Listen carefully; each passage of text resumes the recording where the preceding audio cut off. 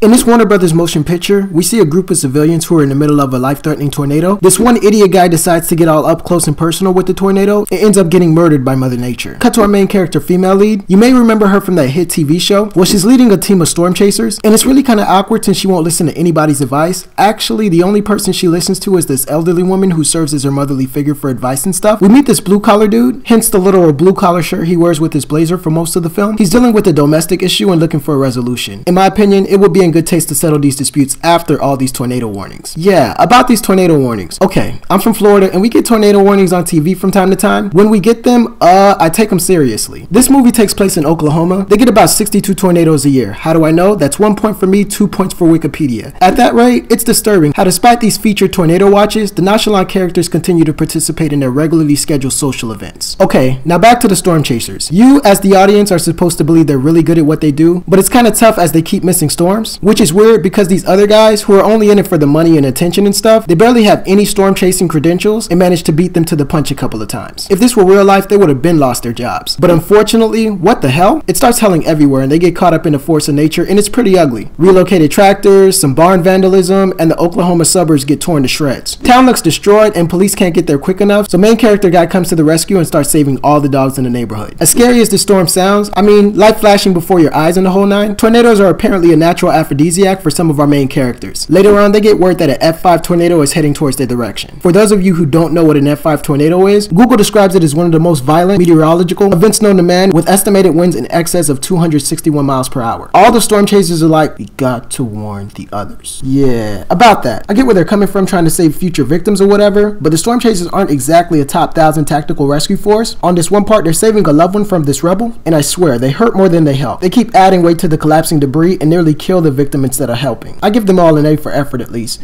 except this one camera guy who's all like, dude, what did I sign up for? And before you give him a hard time, I too could see how he could probably misunderstand the job description of a storm chaser and wasn't aware that he'd be, chasing storms. Lots of people end up dying, and remember those guys in the beginning who are only in it for the publicity and the money? They get swallowed by the tornado. Movie starts getting really intense when the tornadoes start doing this double dragon thingy and fusing together. The F5 keeps getting closer and closer to our heroes. After a lot of road debris, they have to leave their vehicles and figure that they have a better chance of outrunning the tornado by foot instead of cars, which makes perfect sense. Good news is our main characters finally come face to face with the tornado. The bad news is they have to hold on to bars as they're captured into that same storm and hold on for their dear lives. With winds over 241 miles per hour, our polite tornado pauses to say hello and allow the audience to witness the eye of the storm. But every storm must pass, and this one isn't any different. Tornado goes bye-bye, and you get a nice little aerial shot to show the destruction left behind by the whirlwind. Those are 24 reasons these movies are the same. You agree? Yes, no, maybe so? If not, politely share your thoughts in the comment section below, and click the subscribe button for more weekly 24 Reason videos.